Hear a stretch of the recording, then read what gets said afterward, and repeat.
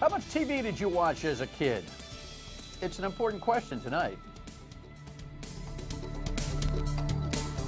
Or a fun one, philosophy. I love the study of philosophy because it is this wide-ranging. And Dr. Felicia Nimue Ackerman from Brown University will be my guest tonight. She wrote an op-ed piece that I read in the Providence Journal a little while back about her experiences as a kid and her parents saying, you're not going to watch television, and how it helped her, how it hurt her, and then her common sense deliberation about it. I think you'll find it fascinating on television. Welcome in. My State of Mind is here because I am Dan York. That's what the thing says underneath. I got some thoughts on things going on in the world, which is what we do here normally each weeknight, 7:30, 11:30 on MyRI TV. So let's dig in before we get to our guest segment today. There's a lot of things in the news, and this is the only thing that matters. Although I will tell you that by midday, I think the sports talk radio audience was probably the only place that had full phone lines on this. I think a lot of folks are like, really? I don't know. But it's a follow story of major proportions, no doubt. This is the new concept with the Paw Sox deal. Forget what we've been saying. Let's start from the beginning. The biggest problem that Rhode Islanders face, I don't know, but pollsters have found out, at least those from Bryant and Joe Fleming, who polls for WPRI, of course. We'll talk to you about those numbers. And they love the ocean race. Newport, real fans. They were up late last night. And have you seen the video of the Pope with his basketball buddies? Your state of mind is important to us, and we'll check in with you on that. All right, let's dig in. Have a conversation here. Deflate or frame gate. You know, it was Deflate Gate, but now Tom Brady's dad has renamed it. Here's the headline in USA Today. He was vehemently defending his son, and who wouldn't expect that? You know how the story goes, right? Here's CBS's quick wrap of it. Don Yee called the 243-page document by attorney Ted Wells a terrible disappointment, containing significant and tragic flaws, omitting key facts. The investigation found it is more probable than not that Tom Brady was at least generally aware of the inappropriate activities involving the release of air from Patriots game balls. No comment from locker room attendant Jim McNally, who is accused of deflating the balls, or equipment assistant John Jastrzemski, who apparently exchanged incriminating text messages with Brady. Brady is scheduled to appear at Salem State University tonight, with many wondering what, if anything, he will have to say about all this. Now, at press time, we record this broadcast nightly at 4 o'clock-ish in the afternoon, so I don't know if Tom's going to say anything, so we'll be able to react to that in future shows, no doubt. But you know what's interesting about this whole story, seems to me, that if the league, I mean, the idea here from Dad, Framegate, and his agent as well, they're trying to say, look, if the league was objective about this and really was worried about the integrity of the AFC Championship contest, then they would have redoubled their efforts to check the inflation rate of these balls or put some other practices or protocols in to assure that they were on spec. Instead, based on a previous game with the Indianapolis Colts and a little bit of a nudge from the Colts in the first half of the AFC Championship game, they then investigated as if they were waiting for the crime to occur, if you will. Now, you know, police officers use that technique all the time, but it does present a pretty interesting debate. Of course, that debate will be around, but it will be diminished when the NFL finally comes out with its discipline, if any, for Tom Brady. And then, if there is, and if it's substantial, it'll hit the fan all over the place. Fascinating. Even though it's not the most important thing in the world, it dominates everybody's water cooler conversation, no doubt. So the Paw Sox have been serious water cooler conversation for quite some time now. I've been telling you over the last few days and nights, days on the radio on WPRO, weekdays noon to 3, and here on the television on MyRI TV, 7:30 and 11:30, that the Speaker of the House was taking a front and center role now in the Paw Sox negotiations, evidenced by this headline. The Speaker speaking about, they had a Democratic caucus yesterday to kind of cover some issues in the legislative session. And I guess the last thing on the agenda was a conversation about the Paw Sox. And I guess the speaker reportedly told the members of the caucus, meaning most of your state representatives, that they ought to look at this thing from a neutral point of view, as if no deal was on the table. Which is kind of hard for everybody, since the ask has been made by the Paw Sox for a net $4 million a year paid by the state to the team, in addition to free land and no taxes for the building they're going to build, which could be financed by the money paid by the state. Now, the Paw Sox have been kind of timid about saying, yeah, we're going to restart this conversation. If they really meant to change public opinion, which they have managed to turn against them somehow, who would ever think that the Paw Sox would be in negative public opinion? But Ben Mondor is, God rest his soul, gone, and the new ownership have performed that miracle. But if they were really concerned about changing the dynamic in the public, they would have had another press conference and said, forget the first idea, we're working on a second. But Nick Mattiello looks like he's got the whole thing figured out. This is a different issue. We're not issuing bonds. This is a company that's already been in Rhode Island for 50 years. This is one of 30 AAA franchises across the country. They're affiliated with the Boston Red Sox. What fear do you have that they're not going to be around in the next 10, 20, 30, or 100 years? They'll be here.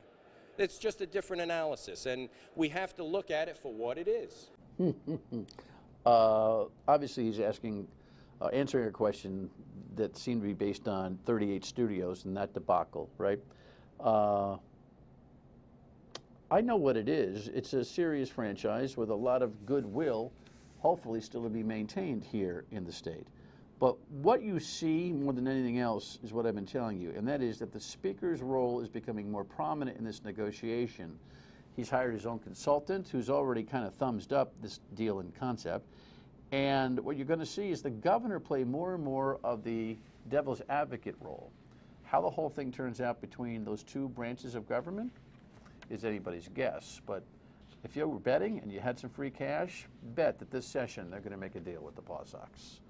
All right, biggest problem we face in Rhode Island, just in general, well, the Hassenfeld Institute came out with a poll, and it asked all sorts of public policy questions, but I found this one most intriguing. Gary Sass from the Hassenfeld Institute commissioned this, and Joe Fleming, the guy who does the Channel 12 polls, did the poll. Most important problem for Rhode Islanders, job opportunities at 30%, clearly the biggest choice from the polled personnel of Rhode Island. Taxes, second. Government corruption's making a strong showing there at 14%, and government spending, always a concern. And then trailing were the leadership issues, public school performance, cost of health care, and some people were just like, blah, blah, blah, blah, blah, blah, blah, blah, blah. I don't know how to answer that question. It's kind of good for Gina Raimondo, right? Because she ran on jobs, jobs, jobs, and she's talking about jobs, jobs, jobs. Not so good for Gina Raimondo if she doesn't deliver. Because if she doesn't deliver, that number goes from 30 to a high number very quickly. So it's all on her. The honeymoon is soon to be over. Nice night last night in Newport. We've had some fine spring weather, don't you think? The headline on the Volvo race, yes, that's a dark night in Newport, and it certainly was. People are lining up all along Fort Adams to see these boats come in and dock. We met this couple who came with their baby Forrest. We knew this was going on in town, so we figured it would be a fun thing to do. They'll watch the finish of the 6th leg of the Volvo Ocean Race. Newport is the race's only stop in North America. The race started in October, launching from Spain, and they'll be sailing across the world for 9 months before finishing in Sweden. The village they created here in Newport will be open until May 17th. That's when the boats leave and head toward Portugal. Pretty cool. 3:30 in the morning, the last boat came in. 3:30 in the morning, and there was still a big crowd out there. There's no doubt that we've established ourselves as a big sailing community. And it's a big economic opportunity. Good stuff. This is better stuff. Have you seen this video? It speaks for itself. It hardly needs any commentary. Just put this on my list today, and I was happy to see it. Yes, that is he, the Pope. Oh, I can't do that either. Try it again. He got his own jersey. My big question is, when he's in his room, does he put that thing on? Does he shoot some hoops? You know what? He's casual enough to do all of that. Don't you love Pope Francis? Some people ask the question chronically in their lives, what would Jesus do? Jesus would do that, and he'd play. No doubt in my mind. Your state of mind is important to us. Call us with a voicemail reaction to anything we've said or somebody else says on the show at 228-1886. Email me at stateofmind@myratv.com. Tweet and Facebook post at Dan York Show. Don't forget the E, so it goes through. Here's a thought from one of our viewers. On your 5-5 show, you did a segment on Mattiello hiring his own economist to advise him on the merits of the public financing for a new baseball stadium. Are you aware the economist hired has publicly supported the deal in an article on RIPR. That would be Rhode Island Public Radio if you're scoring at home. Yeah, I've been saying that. Aren't you paying attention, George? The speaker wants to be able to say, hey, I got my own consultant, and he wants to move this deal forward. Hey, listen, I'm bullish about a stadium in Providence, too, if the numbers are right. But know that all of this is loading up that the General Assembly will play the heavyweight role in this negotiation. And that's the way it is. How much TV did you watch when you were a kid? Fascinating conversation, I hope, coming up. Stay with us.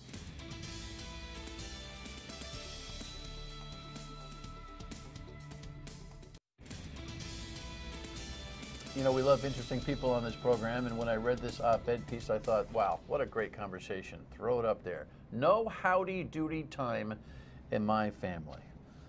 But you don't seem to be that upset about it, Professor.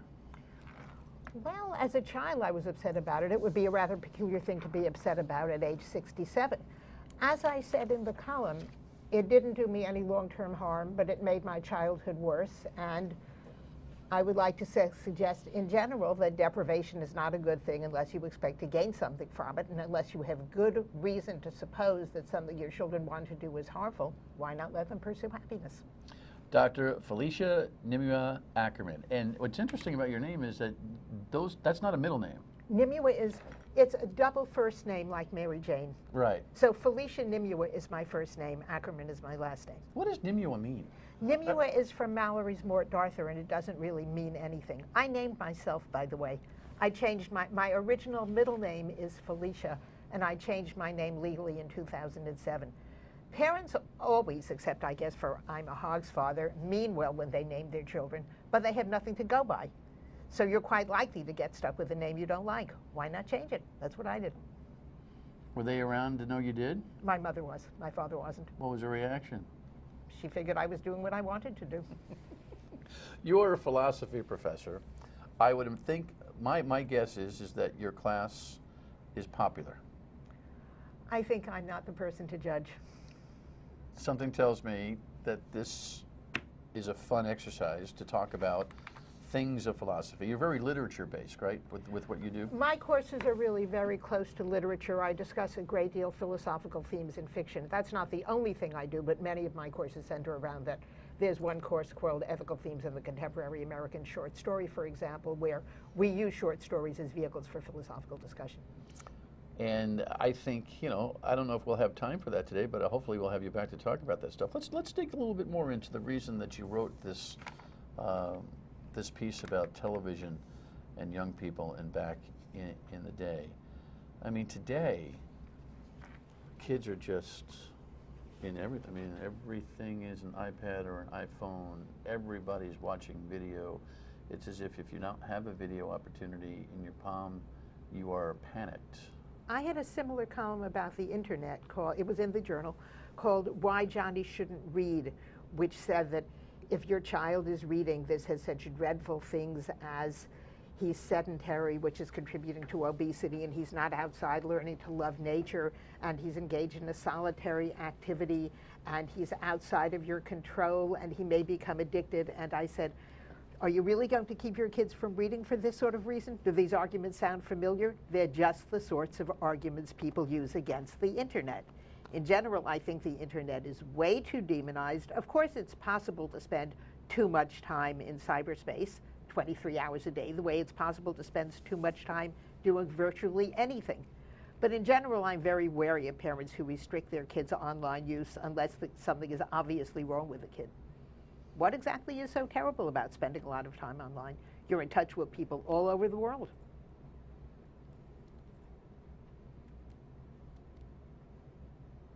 I'm thinking. We're allowed to take time to think on this show. I'm thinking about what that means. So contrast that with what you experienced as a young person. Your parents had a philosophical argument against having a television It in was the house. odd because in most respects they were very liberal, and once we had a TV, they were shocked that anybody would restrict anyone's watching time. And I said, but we didn't have a TV at all before. I think they were, you know, like most people, as I said in the column, somewhat inconsistent. They had an aversion to television. It was everything they didn't like about popular culture. And I think they hadn't really thought through that there were all sorts of things you could get through reading or through movies that they might not approve of either, and that they didn't really, in general, want to restrict what I did and what I thought about. So we didn't have a TV until I was in 9th grade, and we were required to watch the Huntley-Brinkley Report, and then we got one. And once you broke through with the Huntley-Brinkley Report, it was pretty much Pandora's box had been opened. You can watch anything you wanted to. Yeah, they didn't put any restrictions on it. But as I said in the column, I didn't have either of the extreme results. I didn't hardly ever watch because I had been inoculated against it, and I didn't watch constantly. I watched about 12 hours a week. I watched American Bandstand. I watched TV crime shows, and it was fun. Why deprive someone of that kind of fun? You write in the column that you were over at your friends' places, and they had the television. And how did that go? As I mentioned, my friends didn't see any particular reason to watch TV while I was over because they could watch it any time. So I didn't get to watch TV that much at my friend's house because that wasn't why they had me over. The programs I did see, as I said in the column, I wasn't crazy about, but I didn't like being left out of all the conversations about TV. Now, nowadays, perhaps in progressive schools like the one I went to with the delightful name, the Brooklyn Ethical Culture School, no kidding, people would be micromanaging our conversations and making sure that nobody felt left out. Thank God they weren't doing that. I don't think that's the solution. I don't think teachers should be telling kids what to talk about so no one will feel bad. But in fact, my not having a television kept me out of these conversations with no long-term compensating benefit. It didn't do me huge harm, but it didn't do me any good. So why inflict that sort of deprivation on anyone? You know, everything that we experience in childhood sets a foundation for our philosophies in life, doesn't it? Almost. I wouldn't say everything does. I would things. say some things probably do. So your philosophy on internet comes from your learning experience with television. No, it comes partly from that, but it also comes from the personality I brought to the experience to begin with. Many people react differently to the very same sort of experience. For example, the elementary school I went to with that delightful name, the Brooklyn Ethical Culture School, I experienced as extremely snoopy and intrusive, but other students like that sort of thing. So it's not just a matter of what your experience is, but it's also a matter of what sort of person you are and how you interpret it. Is there an overall parental guide or message that you are trying to send with this story you told about lack of television? I guess so, but I've never had kids, so I'm making this mainly from the standpoint of a consumer of childcare, that is someone who got it, and it's basically, if you have, as I said in the column, as the Rolling Stones pointed out, you can't always get what you want, you can't always get your kids what they want, maybe what they want costs too much money, maybe it takes up too much time, maybe it's apt to be harmful, but the default position should be let kids do what they want unless there's a good reason not to. And sometimes it will be a good reason not to. But I'm not sure there's a good reason not to have a television in your home, the way there would be a good reason, for example, not to let your kids snort cocaine. I mean, that's obviously not a good thing to have kids do. Right. Well, we have to pause, but I don't think this is a small matter. I don't either. As somebody who has parented and is still parenting, this gives me pause. Stay with us.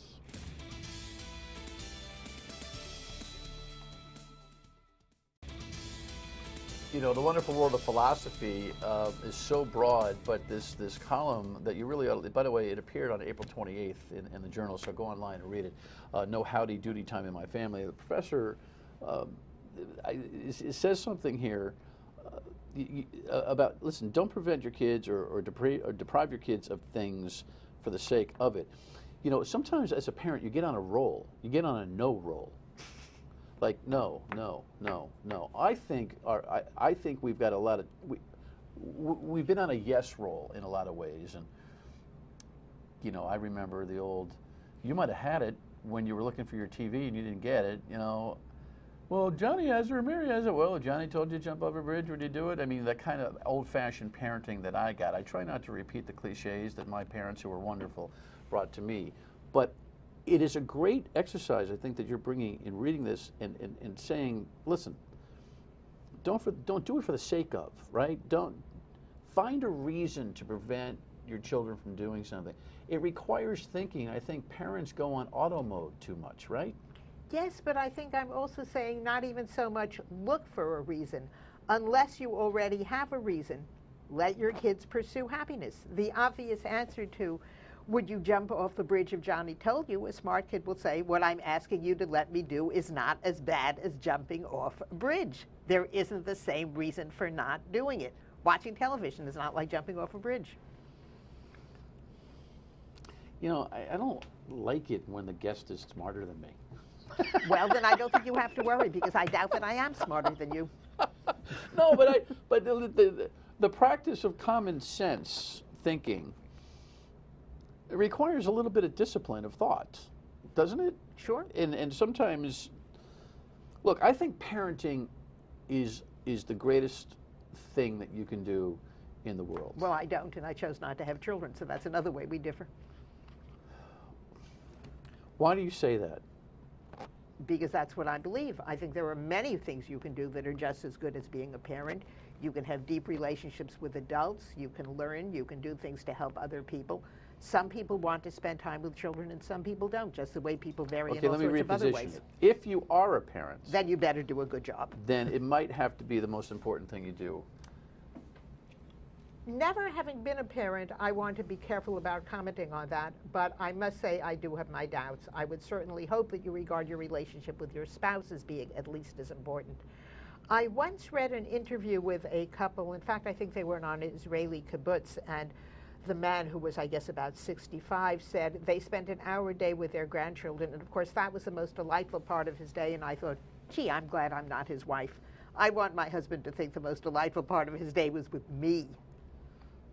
So while if you're a parent you should take it seriously, the same way if you're a teacher you should take it seriously, or a doctor or a policeman, I'm not sure that it has to be the most important thing in your life rather than just one of the most important things in your life. So perhaps I was overstating and somewhat undisciplined with my thought, because you're right-sizing me here a little bit.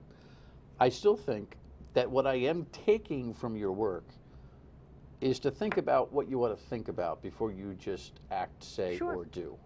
And that's important in parenting, because I think too many times we're acting on past experience, past behavior, we always do it this way type of thing, and that's not healthy. I think that's true virtually everywhere. Thank God. Stop talking. I got some agreement.